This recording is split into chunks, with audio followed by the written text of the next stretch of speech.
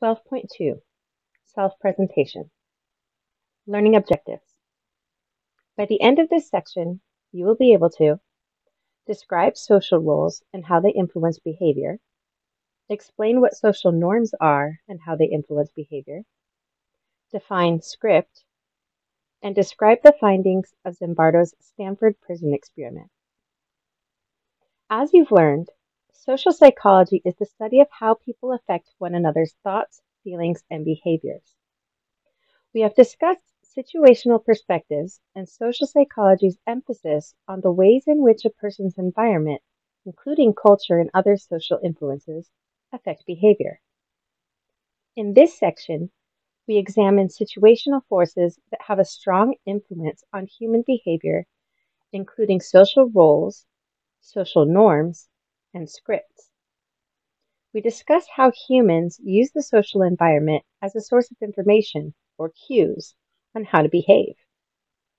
Situational influences on our behavior have important consequences, such as whether we will help a stranger in an emergency or how we would behave in an unfamiliar environment. Social roles.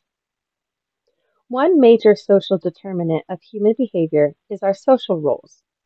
A social role is a pattern of behavior that is expected of a person in a given setting or group. Each one of us has several social roles. You may be, at the same time, a student, a parent, an aspiring teacher, a son or daughter, a spouse, and a lifeguard. How do these social roles influence your behavior? Social roles are defined by culturally shared knowledge. That is, nearly everyone in a given culture knows what behavior is expected of a person in a given role.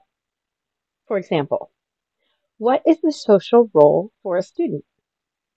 If you look around a college classroom, you will likely see students engaging in studious behavior, taking notes, listening to the professor, reading the textbook, and sitting quietly at their desks. Of course, you may see students deviating from the expected studious behavior, such as texting on their phones or using Facebook on their laptops.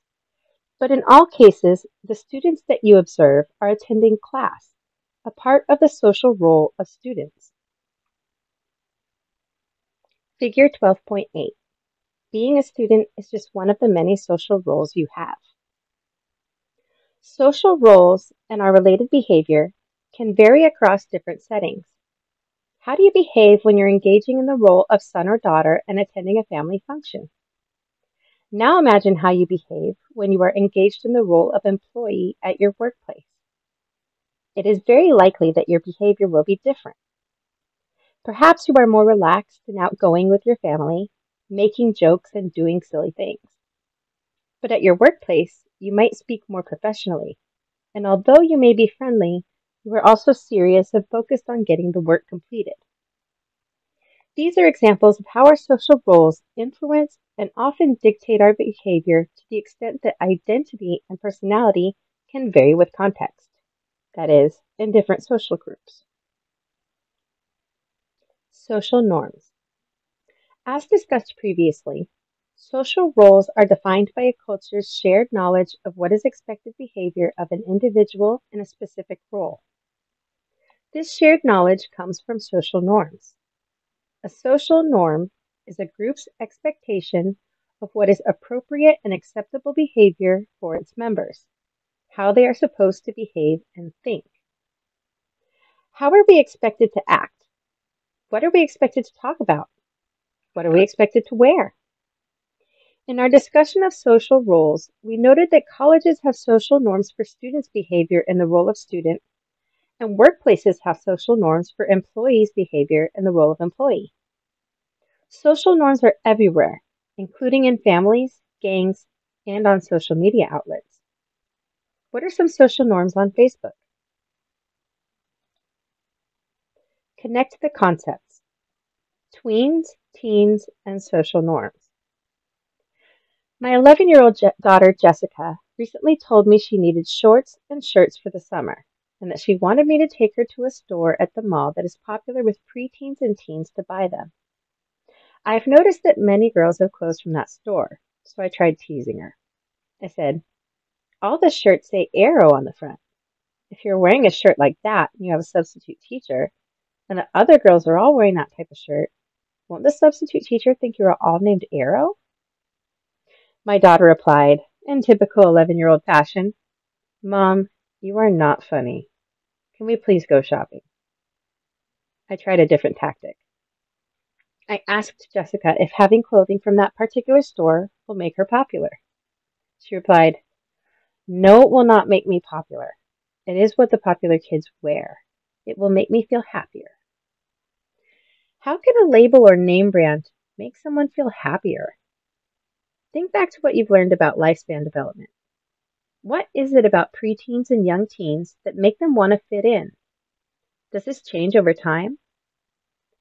Think back to your high school experience, or look around your college campus. What is the main name brand clothing you see? What messages do we get from the media about how to fit in? Figure 12.9. Young people struggle to become independent at the same time they are desperately trying to fit in with their peers. Script. Because of social roles, people tend to know what behavior is expected of them in specific, familiar settings. A script is a person's knowledge about the sequence of events expected in a specific setting. How do you act on the first day of school? When you walk into an elevator or are at a restaurant?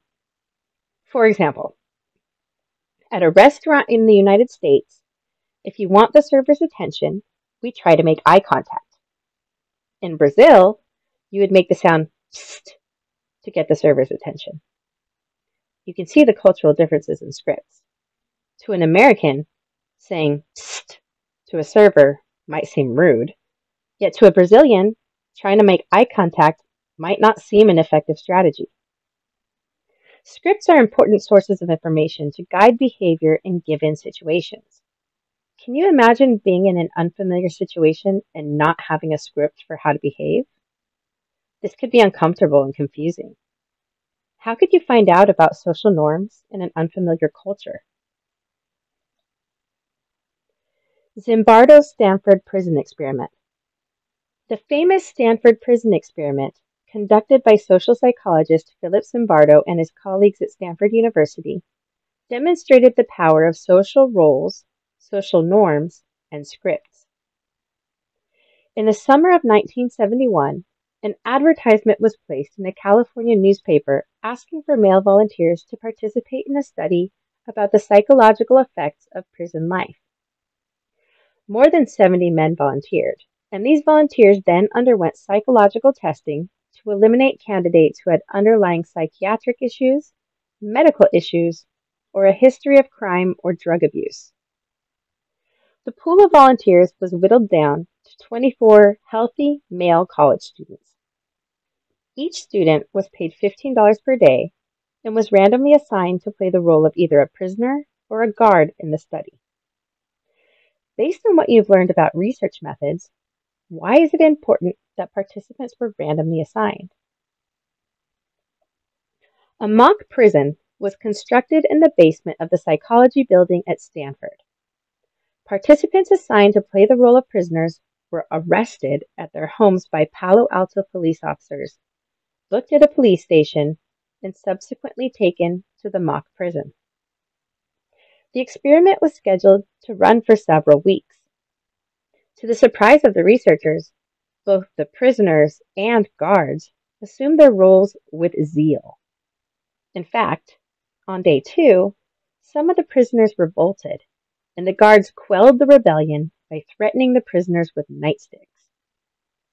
In a relatively short time, the guards came to harass the prisoners in an increasingly sadistic manner through a complete lack of privacy, lack of basic comforts such as mattresses to sleep on, and through degrading chores and late-night counts. The prisoners, in turn, began to show signs of severe anxiety and hopelessness. They began tolerating the guards' abuse. Even the Stanford professor who designed the study and was the head researcher, Philip Zimbardo, found himself acting as if the prison was real, and his role as prison supervisor was real as well. After only 6 days, the experiment had to be ended due to the participants' deteriorating behavior. Zimbardo explained, quote, "At this point, it became clear that we had to end the study. We had created an overwhelmingly powerful situation, a situation in which prisoners were withdrawing and behaving in pathological ways, in which some of the guards were behaving sadistically. Even the good guards felt helpless to intervene, and none of the guards quit while the study was in progress. Indeed, it should be noted that no guard ever came late for his shift, called in sick, left early, or demanded extra pay for overtime work." End quote. The Stanford Prison Experiment demonstrated the power of social roles, norms, and scripts in affecting human behavior. The guards and prisoners enacted their social roles by engaging in behaviors appropriate to the roles. The guards gave orders, and the prisoners followed orders. Social norms require guards to be authoritarian and prisoners to be submissive. When prisoners rebelled, they violated these social norms, which led to upheaval. The specific acts engaged by the guards and the prisoners derived from scripts. For example, guards degraded the prisoners by forcing them to do push-ups and by removing all privacy. Prisoners rebelled by throwing pillows and trashing their cells.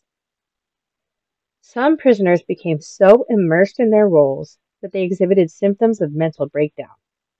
However, according to Zimbardo, none of the participants suffered long-term harm. The Stanford Prison Experiment has some parallels with the abuse of prisoners of war by U.S. Army troops and CIA personnel at the Abu Ghraib prison in 2003 and 2004. The offenses at Abu Ghraib were documented by photographs of the abuse, some taken by the abusers themselves. Figure 12.10.